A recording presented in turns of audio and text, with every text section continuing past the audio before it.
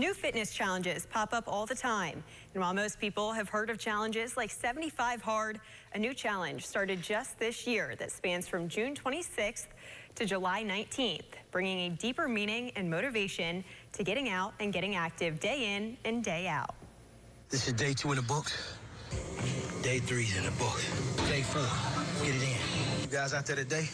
Let's get day 5 in. Let's go. Tusculum men's basketball head coach JT Burton enjoys a good workout, but not nearly as much as he enjoyed spending time with his niece, Jaquel Johnson. Jaquel, she loved the game of basketball. That was her favorite sport. She was very athletic. She was full of energy, and when she could walk in a room with a smile, and it would light the whole room up. She was a young girl that loved basketball. She was very, very family-oriented. And for something like this to happen with our family was kind of stunning. At 14 years old, Jaquel Johnson started experiencing headaches. An annoyance that most people can just sleep off proved life-changing for Johnson and the people who loved her. But we went to Kosar and they did a CT scan, and that's when they found out everything. It was very devastating, heartbreaking, gut-wrenching. You would never want that for your child. You know, as parents, as a mother and a father, we are supposed to be able to fix everything.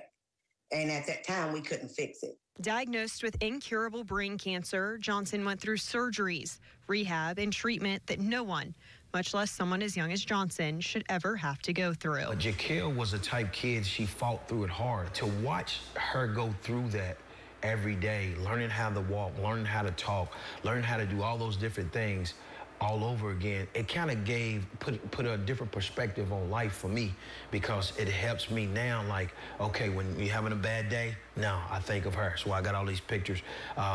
When you want to get sad and you want to feel sorry, if I want to feel sorry for myself, no, because the fight that she gave for those 3 years was unbelievable. Jaquel fought hard, but lost her battle 3 years ago. Now, in an attempt to keep her memory alive, Burton has created the I Can Do All Things Fitness Challenge. We came up with June 26th was the day that she passed away, and then her birthday is July the 19th.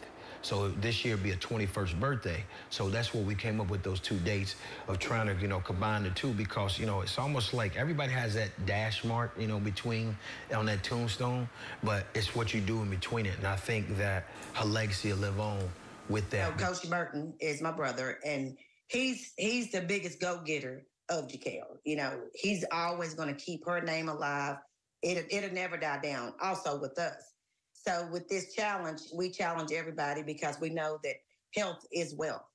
And I know that she would want this because she loves to exercise. While Jaquel's friends and family have gotten involved, so have members of the Tusculum men's basketball staff and team. Their support, something that Burton will never take for granted. It's incredible. When these guys didn't really know Jaquel. I mean, they, heard me talk about her, or, we have the annual game every year, Play for Kel, and they know how, we have this, we have a program for her and everything, but they really don't know. So for them to just do it and work at it and actually put some time into it, it means a whole lot to me. From her home state of Kentucky to the mountains of East Tennessee, Jaquel's legacy continues to live on. As Tusculum men's basketball head coach JT Burton and his family work to keep Jaquel's memory alive, they encourage everyone to snap a photo or video after working out between June 26th and July 19th. Then tag Clink and Twyla Johnson on Facebook for the I Can Do All Things Challenge.